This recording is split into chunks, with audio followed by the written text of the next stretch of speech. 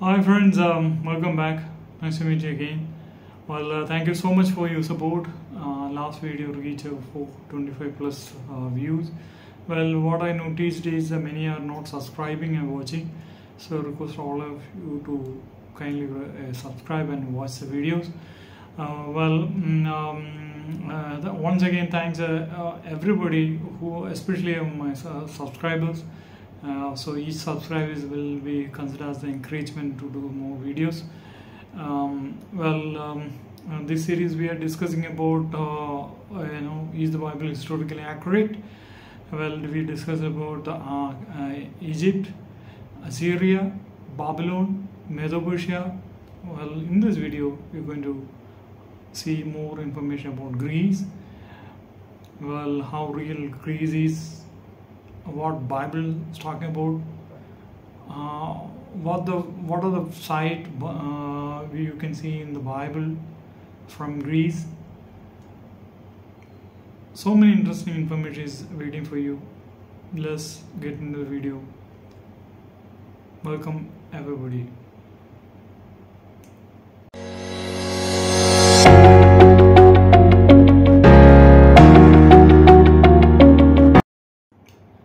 So first we'll see the Greece, from a few major real places, archaeology findings. So let's get into that video. Enjoy trip to Greece, explore more about Greece.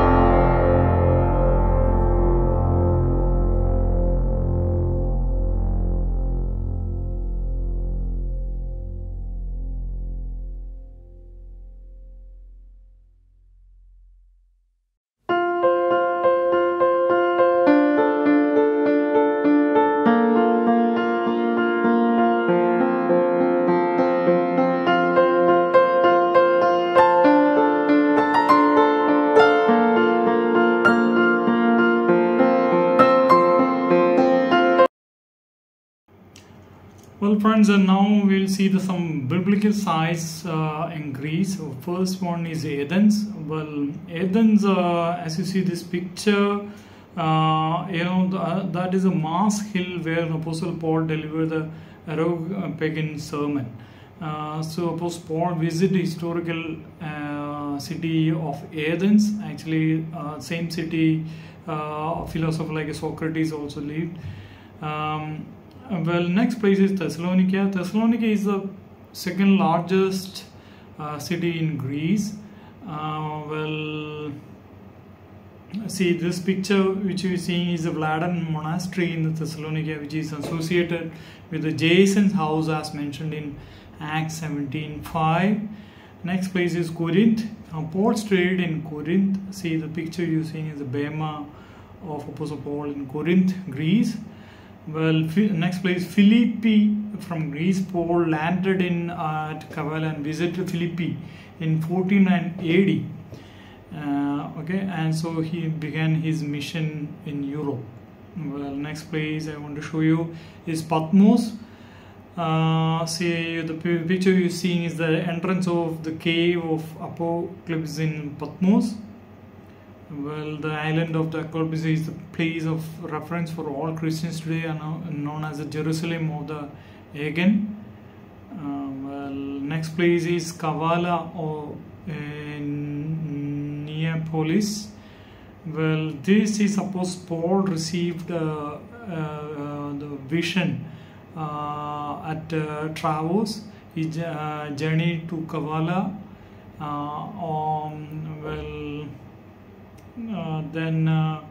See where you can find it, Acts chapter 20 verse 6. Next place I want to show you is Berea. See, well, Berea, you can find it Acts chapter 17 1 to 13. So Paul preached in Berea on 2 occasions. Interesting, right? So next place is known as Heraclean, Fair Heavens. It means fair heavens. So Paul visited the area of Fair Heavens as he was being transported from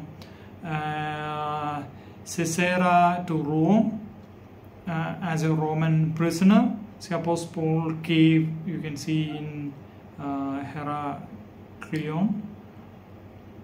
Well, next place is Amphipolis, a town in Macedonia situated on the eastern bank of Strymon, modern Strumo or Karasu, some 3 miles from its mouth, near a point where the fluids of Lake Persia and Presias or Cerknix. Well, what you see here is remains of a Via Egnatia where Paul passed on his way to Thessalonica. And next place is Apollonia,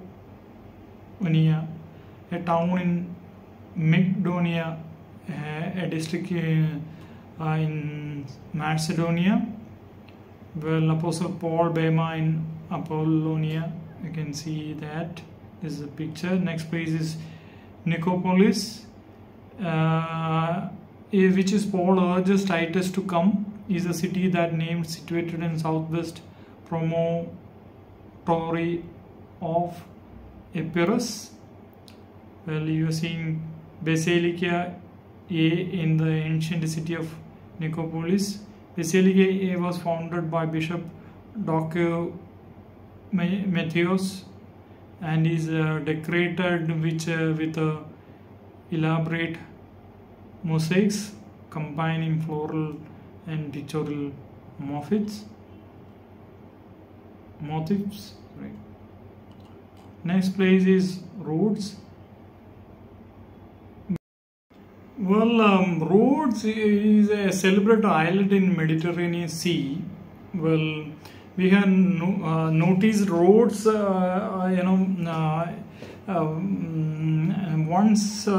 one reference you can see about this place in Acts chapter 21 verse 1.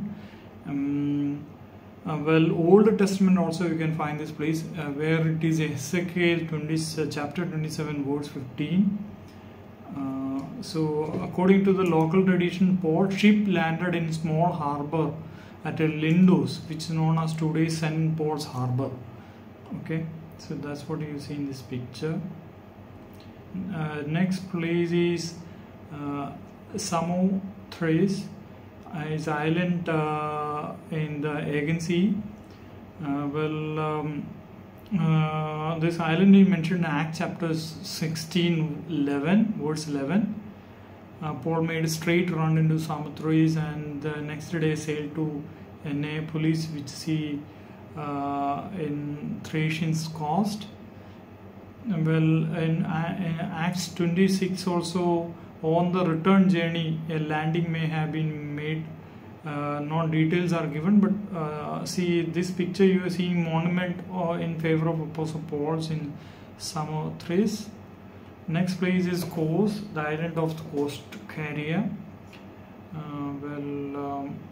See, this is in this place Paul's third missionary journey in Acts chapter 21:1 in relation with the Jews. See, this is the tree of Hippocrates in Kos. Next place Samos. See, Acts chapter 20 verse 14 to 15. You can see this place. So the next day we touched at Samos. So this is the Pythagorean in Samos. So, well friends, these are the biblical sites in Greece. Now hope you liked it. So now we will get more details about Greece from Bible, including trustworthy prophecy. So friends, let's get into the Greece and some more details I want to share with you. So Greece is identified as the fifth world power after Egypt, Assyria, Babylon and Medo-Persia. Alexander, you know that Alexander, young Macedonian, propelled onto the world stage, right? The Greece. So after Alexander Empire, after his death, his empire fragmented and began to wane. Matthew chapter 4:25, Mark 5:20, and chapter 7:31 verse 31, and you can see the word Decapolis. Okay, Decapolis is word meaning is 10 cities. Actually, it's was a group of 10 Hellenistic cities. Okay, so let's read Matthew 4:25. Consequently, large crowds followed him from Galilee, Decapolis and Jerusalem, Judea, and from the other side of the Jordan. See, you notice the word Decapolis. Mark 5:20 reads, this man went away and started to proclaim in the Decapolis all the things Jesus had done for him. All the people were amazed. Well, 7:31 reads, when Jesus returned from the region of Tyre, he went through the Sidon to the Sea of the Galilee through the region of Decapolis. Well, this region Bible mentions several times. So this is a history also confirming through the remains of theaters, amphitheaters, temples and bars verifies existence. Okay, after that, interesting fact about Greece you can find in Acts chapter 17-16. So you know that Greece were very faithful, very religious, and it was full of idols. So chapter 17-16 reads, now while Paul was waiting for them in the Athens, his spirit within him became irritated on seeing the city was full of idols. So they worship many gods. See the word Greece plays Athens, you can notice here also. So the Acts 17:21 you can see the reference about the Greece. There you can see all the Athenians and foreigners sojourning there would spend their leisure time at nothing but telling something or listening to something new. So this is the writings of Thucydides and Demosthenes attest the Athenian preoccupation with the conversation and debate. Well, that people used to do the debate, and also Acts 17:24 also confirming well, that happened and that existed. See, Act chapter 17, 18, 19. See, you can see, philosopher began disputing him what his chatter would like to tell others. He seems a proclaimer of foreign deities. Well, there also what you can see is Athens was known as many philosophers, including Epicureans and Stoics. So Bible specifically states the Epicurean and the Stoic philosopher to conversing with Paul controversially. So this even historians also confirming their this debating nature, and this kind of discussion really happened back in that time. Well, after interesting information you can find in the Bible, Acts chapter 17:23, it reads, "For instance, while passing along and carefully observing your objects of veneration, I found even an altar on which had been inscribed to an unknown God. Therefore, what you are unknowingly worshipping, this is I am declaring to you." So, see, as you see in this picture, an altar dedicated to an unknown God. See, the Greece people, they placed an altar if they missed any god. So there, I told you, they were very religious people and very faithful in religious matters. So this reference you can see, it's in the Bible to an unknown God. See the archaeology finding about the same. Well, after that, what I want to share is interesting fact about, see, the statue of Ephesian goddess Athens. Then that you can see in Acts chapter 19, 23 to 28.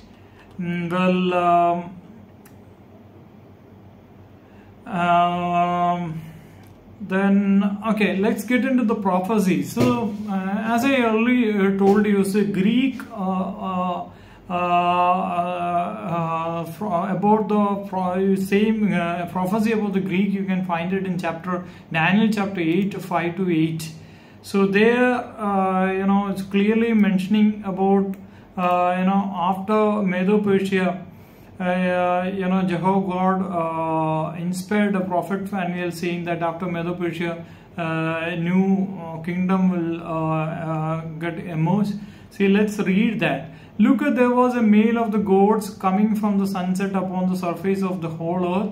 It was not touching the earth, and as regards the he god, there was a conspicuous horn between its eyes, and it kept coming all the way to the ram possessing the two horns, and it came running towards in its powerful rage, and it proceeded to strike down ram and break it in two horns. There will provided be no power to ram stand before it. So it threw it to the earth and trampled it down. And the male of the god, for its parts, put on the great airs to an extreme. But as soon as it became mighty, the great horn was broken. There proceeding that to come up was conspicuously four instead of it towards the four winds of heaven.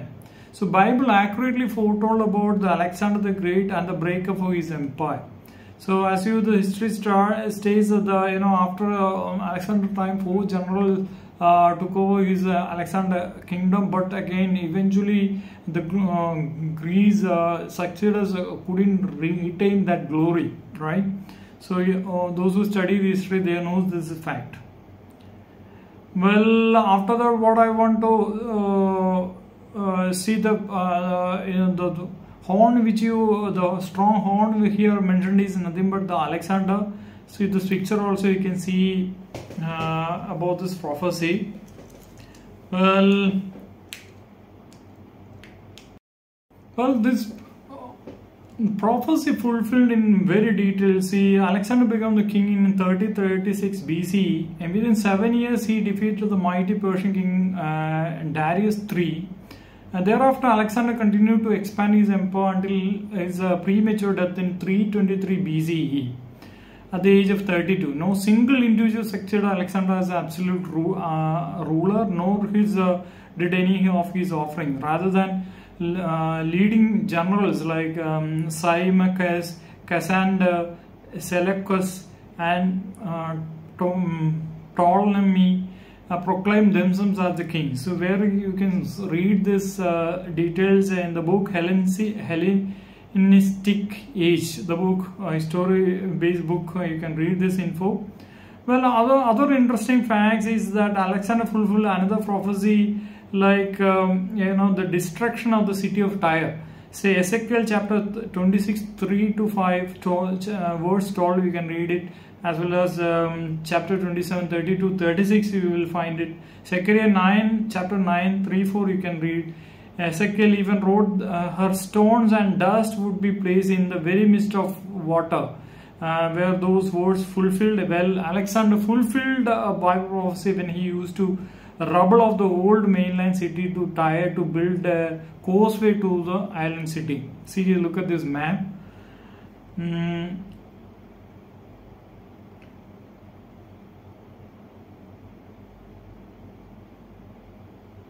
Well, Alexander troops did during their siege of Tyre in 332 BCE. They scrapped the ruins of the earlier mainland city of the Tyre and they constructed the subway. What happened? As the prophecies against Tyre have been accomplished even to the minutest details. Third 19th century explorer of the site. So this is also interesting prophecies fulfillment. Well, friends, now time to end this video. So many interesting information, prophecies, places, archaeology findings, all showing the fingers to the authenticity of the accuracy of the Bible, right? So enjoy this video. So I hope you enjoyed this video. We'll see next video about the Rome. That's another world power Bible is sharing. Let's find out what Bible is saying, what exactly happened. Friends, again I'm requesting all to subscribe and watch. Thank you all very much for your valuable time. See you in our next video. Bye. Take care.